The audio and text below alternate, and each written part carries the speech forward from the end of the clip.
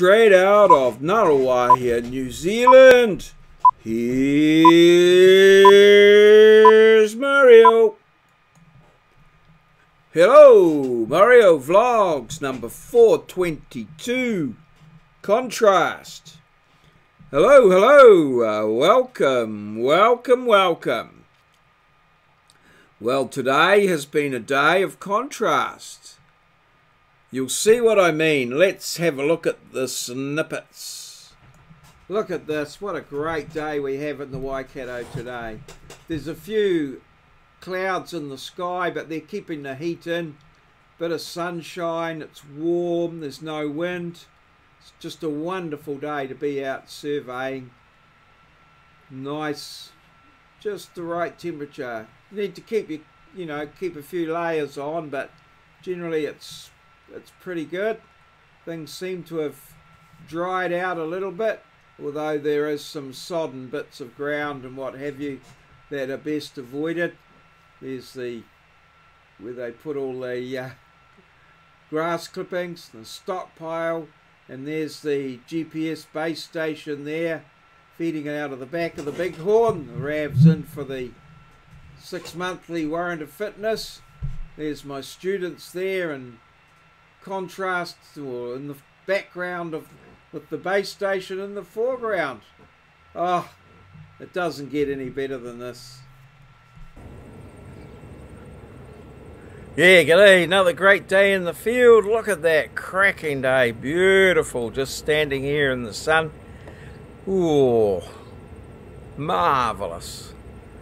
So I've just got into work alright and just set up the GPS. Got a few students out there doing a few shots, done a site calibration, measuring to a few marks, and then we're going to do a little bit of topo. And that's us. Last day of term. It's exams next week. Oh, and wonderful weather. I wonder what the weekend's going to bring. 3 hours later. It's hard to believe that the beautiful day that was so much earlier this morning has turned into this. It's just raining, and not intense rain, but just persistent raining and continuous all over the Wintec campus here. So, and here's out the back in the same area, you can see the stockpile just through the trees there, and the rain and the grey, everything's crowded in. Who would have thought it? Yeah, well, just on 5 o'clock and heading home. The weather's closed in, street lights are on. Yeah, hard to believe that sun was shining and I was basking in great sunshine earlier in the day. Yeah, it's just unbelievable, but well, fairly typical, but unbelievable. Yes, all good. Well, the term has ended and the exams begin. Yes, a time of contrast in many different ways, as I go from the busy hub of day-to-day teaching to no students, a little bit of exam carry on, and then a 3-week break as we prepare for the next semester. So contrasting times in many different ways. So let's have a look at the diary. In my haste yesterday, I didn't actually go through the diary, but there's been no lawn mowing due to the bad back and the piss poor weather, basically. Yeah, we're going to have a bit of a question today, and where, what, who, a new one today, and it's not a who, it's a where. It's a where. So let's turn on the caps lock and fix that up right now. Where there, and let's just save it before we forget. Yes, and I'm going to do a bit of a shout out. It's a bit of a funny one, this one.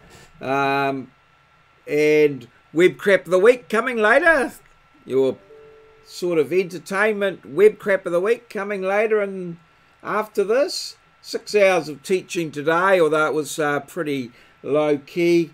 And yeah, classes end. So, yeehaw.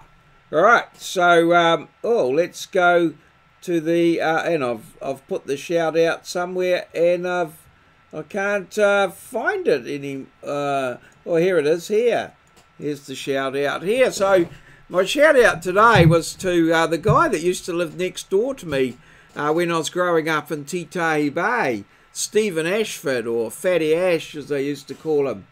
And for some reason, I always remember his birthday, the 15th of June. Stephen Ashford's birthday. I remembered it all my life. For 64 years. I haven't seen Stephen since I was maybe 17 or 18. So probably a good 40 or 50 years since I last seen him. But I always remember his birthday. And funny, the reason why I remember his birthday, I think, is because he told me that his birthday was in the middle of June. And June is in the middle of the year, and that was his, middle of the year was his birthday. But of course, the middle of the year is the end of June, not the beginning of June.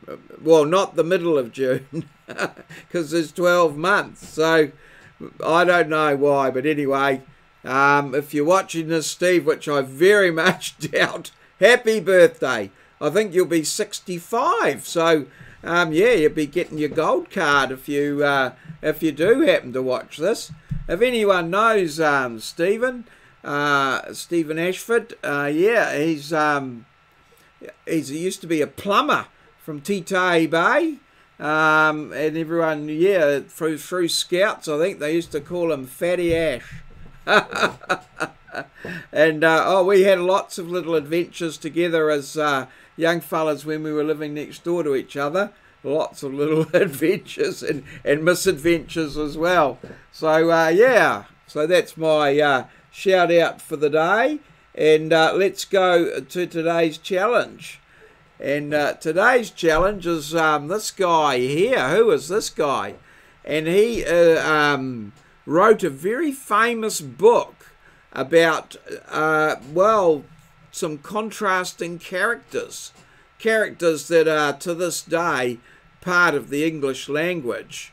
And this guy is quite well known, obviously dead now, but yeah, from the perhaps early 1900s. I'm not quite sure of his exact when he was born and when he died, but he certainly his book that he wrote, and the characters, the contrasting characters, are part of our language today. So who is this guy here? And to the Hall of Fame yesterday, again another question, who is this guy?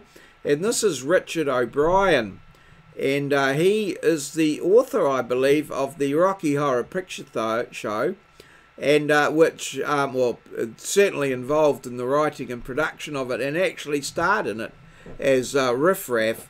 And of course the famous Let's Do the Time Warp Again relates to the topic of the day yesterday, which was warp.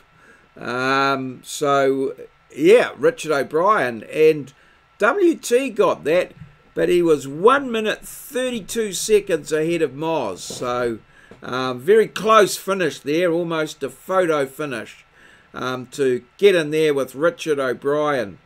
So yeah, that's pretty much it for the day. So contrast in weather, contrast in the challenge, contrast in the times as I go from the busy hub of daily student teaching through to the to what we call the exams and the break. It's still busy, but in a different kind of way, and sort of more measured and relaxed. So looking forward to that.